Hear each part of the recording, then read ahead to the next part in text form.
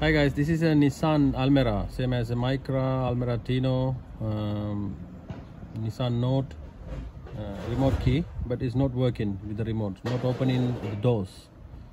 Lock and unlock not working. So I'll show you how to reprogram this key to the car.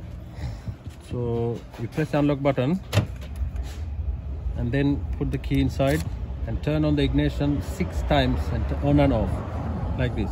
1, 2, 3, 4, 5, 6. You can see lights flashing. Yeah, the light is flashing.